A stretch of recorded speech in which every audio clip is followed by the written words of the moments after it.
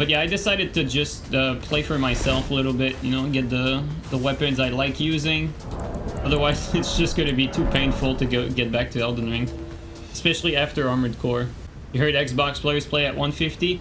I've seen some Japanese tournament players from Dark Souls 3 that play Elden Ring like all the time at 150. But I don't think the meta is the same in every community. Although one thing's for sure though, they don't play at max level. Would it be a good idea to have Vikes on this build? Yeah, it would probably be a good idea, except that I don't have the dex for it. With that said though, that's not a good excuse because I don't have the dex for the Ensper either, but if I have to use it, I'll put on Okinomask. So we could definitely have Vikes with Okinomask. It's just that I think from what I remember, Vikes scales off of Dex, and this is not a Dex build. So correct me if I'm wrong, I don't think Vikes would be optimal for this. With that being said though, when you're fighting someone that has latency, you don't really care about the damage, you just want the build up. Is he gonna die before we get there? That's the question I always ask myself in every invasion.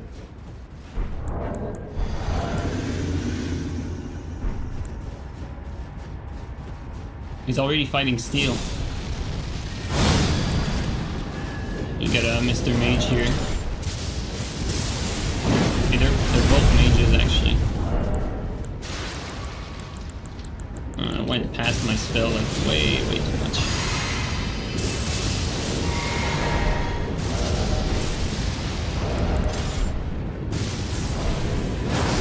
Okay, they got a blue. Well, God, it does no damage with the bow.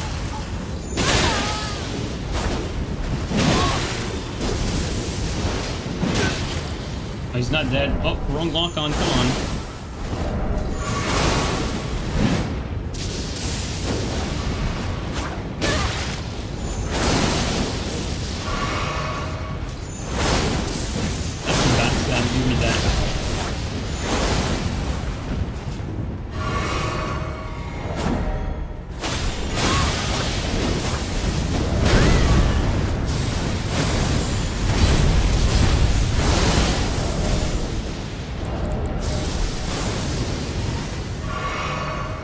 Okay, let's play a bit more seriously here.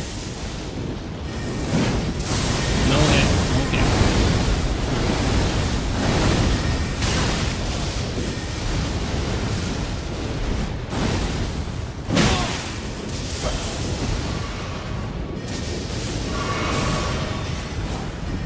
Okay, we lost our magic defense. We need to get out here, get some cover. Can't play in the open, that's just not smart.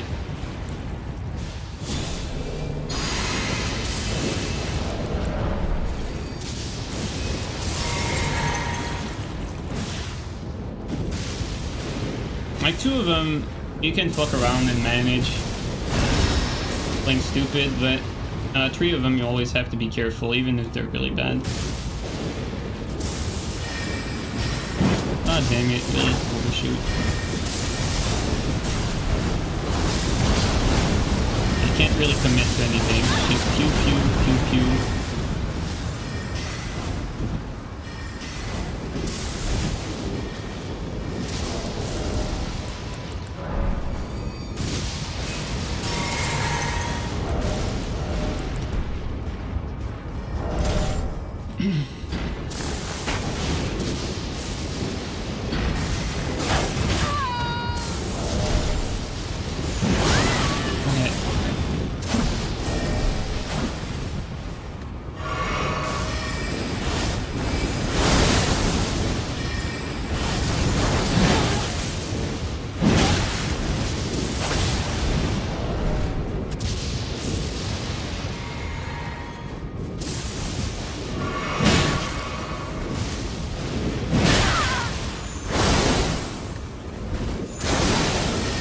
He skipped animation.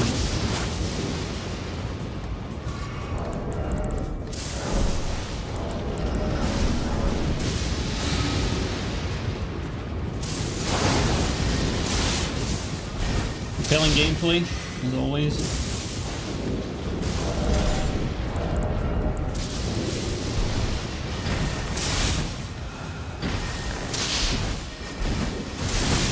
get a shot in.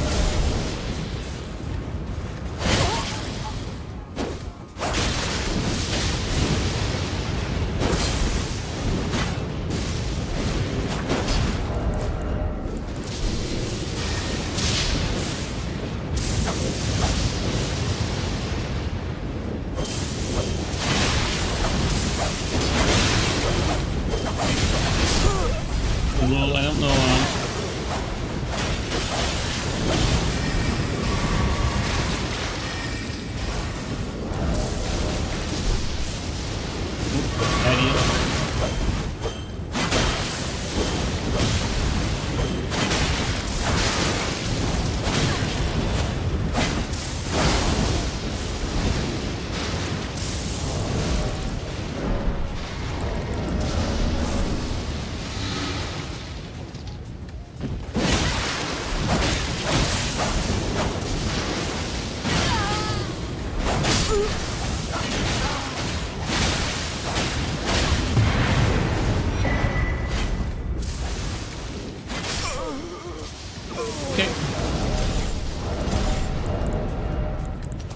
Yeah, clean rot was a mistake, honestly. Can't deny that. And there was a lot of mistakes. VHS was also a mistake. I mean, quick step was a mistake too. There's a lot of mistakes in this game. You think Elden Ring was a mistake? Spells were a mistake. Honestly, I think they could have done a better job, but we say that for every Souls game, really. I don't think they nailed the spell yet. I think we can see how the best combat could shape up, but I don't think we know what the spells would look like.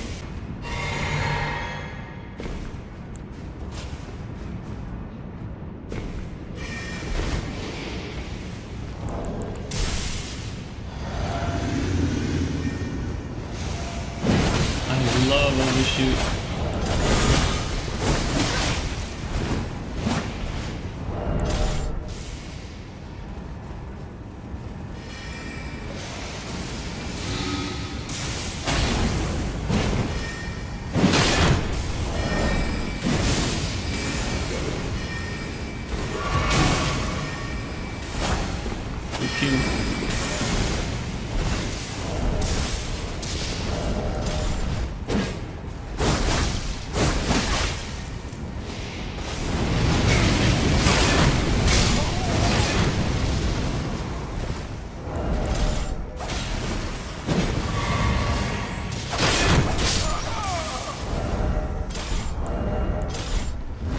Giving rot to players was a mistake.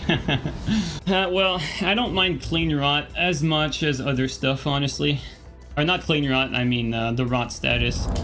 I just think they just did a poor job with everything around it. Like, you know, end spur is just a bad way to implement like clean rot. Clean rot should, like for instance, I think end spur you should not be able to bundle end spur rapier. I think the rod bundles maybe do a little too much. And I think the rod boluses should be available from a merchant, you know? Simple stuff like that. Have you tried using left-hand slot for faster swaps? Yeah. I don't like it. I like it right one or under the other. It's not faster for me. Yeah, I did collect all the spells and incantation. This character, I went through the game and pretty much 100% it. Or almost. I think I'm missing like 2 or 3 things. Okay. Oops. Back up, back up, back up.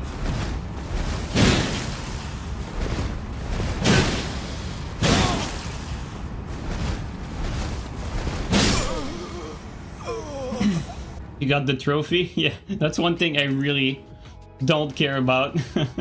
How much less silly rod bread would be if it was poison instead? That's actually, well, see, like, the thing is, I don't think rod bread is that silly because it rots you. I think it's more like, the problem is with the stun and the damage. So, dragon bread can, well, I mean, a properly spec dragon bread can kill you. But that's a problem. If you get hit once, it's one of those things where you make one mistake and you're dead, right? So, as much as you can avoid the dragon bread under the right circumstances, you cannot always avoid it. You cannot go under the premise that you'll never make a mistake. And not only that, some situations you legitimately can't do anything because you're getting team tagged, you're not in the right area, like you're in a closed space. Not, you know, not every attack is avoidable in every scenario, even if you play it perfectly. So with that being said, I don't think it's ever a good idea to give players like a lot of options that are one-shots or very close to one-shots. Like I remember clearly in Dark Souls 3, like you could not really get lucky with like a... There was no like real one-shots and invasions, or if there was, you needed like one of those builds that had like absolutely like zero armor, like zero health, like everything into offense. Like you don't really have to make that sacrifice in Elden Ring. Like I remember like the builds that did the most damage in Dark Souls 3 were pretty much like lightweight sellsword builds with DMB on it, right? Like darkmoon blade, like the double sellsword, and you were pretty much naked with that thing. Like that was the only thing that would come close to a one-shot, and it was not an absolute one-shot either. Like you had to get an actual glass cannon. Here you don't really need a glass cannon if you spec your build properly. Like we did a ton of dragon streams already. Like, you know, you can have good armor, you can have pretty much everything, and if you spec your things right and you buff right, your dragon breath will one-shot even someone that has proper health. Wing, the twin axe were super high damage, but they were not one-shot either, Kali, that's the thing. But I mean, it's true though that the weapons that tend to do the highest burst damage tend to be what people use the most for invasions, and so, you know, Dragon Breath is a good option for invasions. Back in Dark Souls 3, you know, there's a reason why Sellsword and Twin Axes were so used in invasions, because the high damage output. Same thing with Gundyr, Lido, that sort of stuff.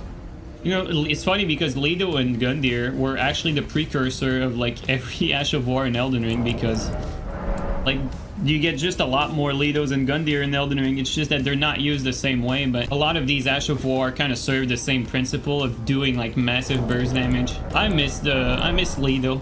I miss the Lido weapon art. Wonder if they're gonna bring it back in the DLC. You think Invasion would feel worse in terms of balance? See, like that's what people that don't play Invasion would say, Kali. It would absolutely hurt 90% of players, but it would favor the good players. So I would be for it.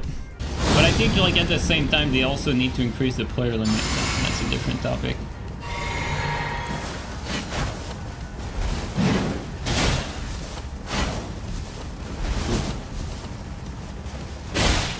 Okay. Nice shit net that one.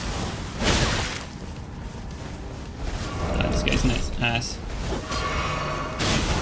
Just completely skipping everything.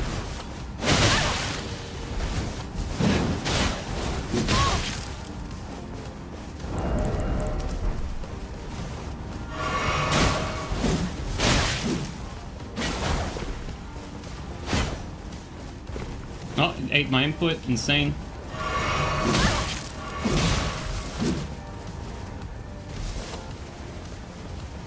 I don't think we have the distance. We can do that though.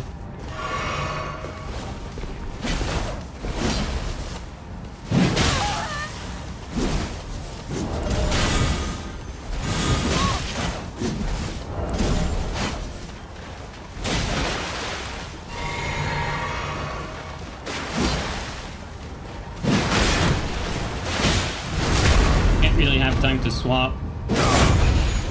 Point.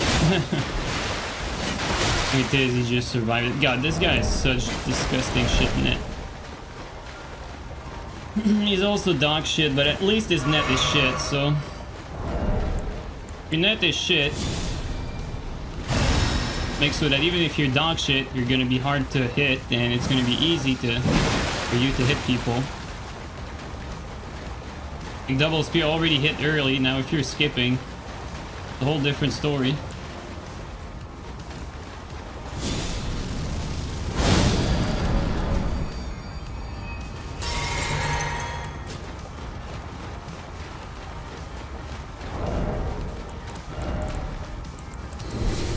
I think it's over though. We have a teammate.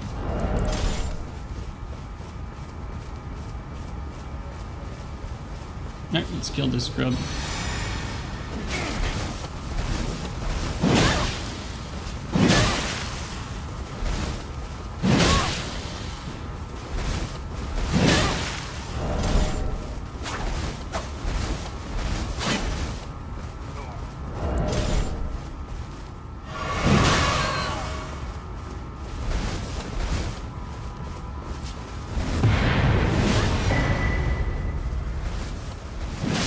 Is Coliseum PvP dead? I heard it is. I haven't played in a little bit. I haven't played Elden Ring for a little bit. Like, this is our first stream in a while, so I don't know if the activity changed for the last 2 weeks, but I don't think it would change that much in 2 weeks.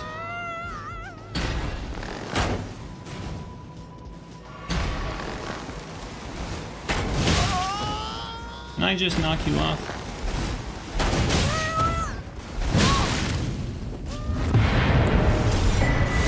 Oh, I don't think you can parry that. Thought he'd do a running attack. From what I've seen for other streams, like, it seems like PC is a good place to be because for 1v1. And maybe not for invasions. I think PlayStation is probably a bit better than PC for invasions from what I've seen, just because a lot of PC players tend to use Seamless, which I completely understand. That's just my observation, though I don't know if it's any true. And then for dueling, Seamless is also a good thing because, like, from what I've seen, like, they have all these cool modes coming out, and it feels like it's a good way to play with your friends. But with that being said, you know, a game is pretty dead if you can't do, like, pub matches.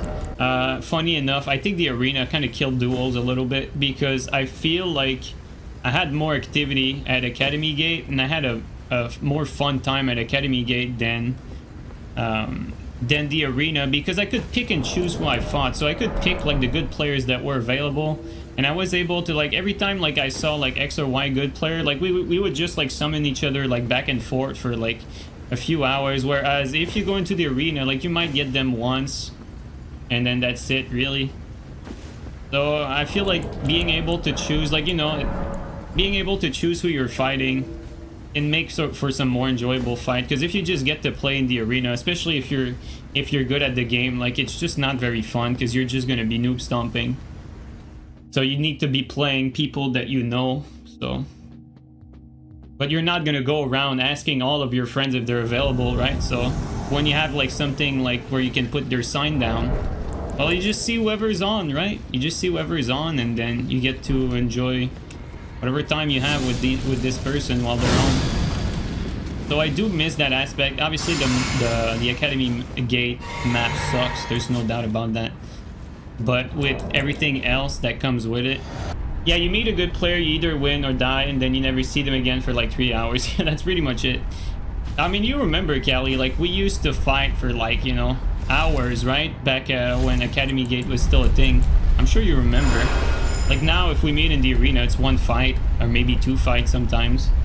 If we're lucky, like, we're gonna meet again, like, later on.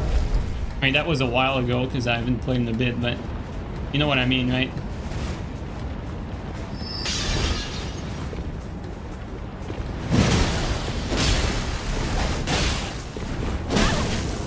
Oh, we got a teammate, nice.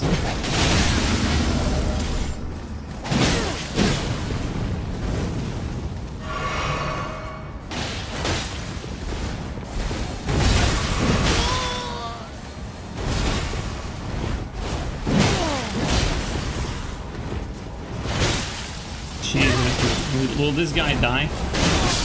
There you go. Over level, souls count, souls count. Does the souls count? Oh, he's not over level this time. Weird. Maybe he decided to save it. I would not be surprised because this guy always yielded like 300k, and he did have a lot of defense. So honestly, I think it's more likely that he just decided to save it than this is his actual souls count.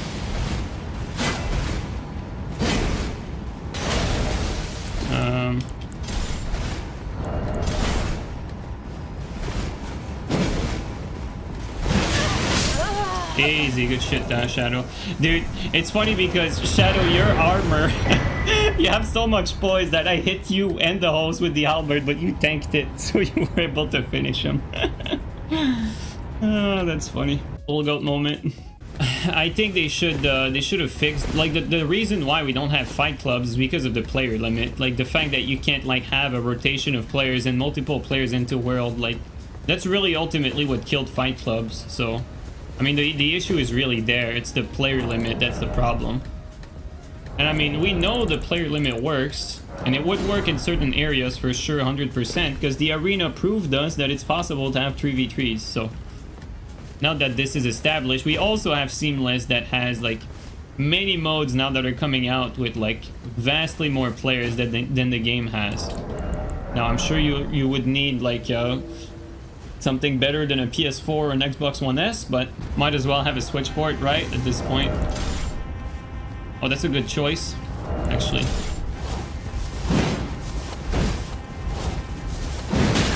Really?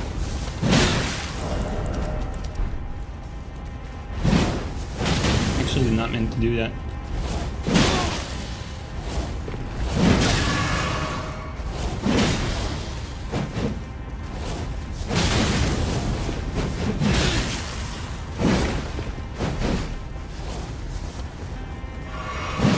Keep getting the baby jump.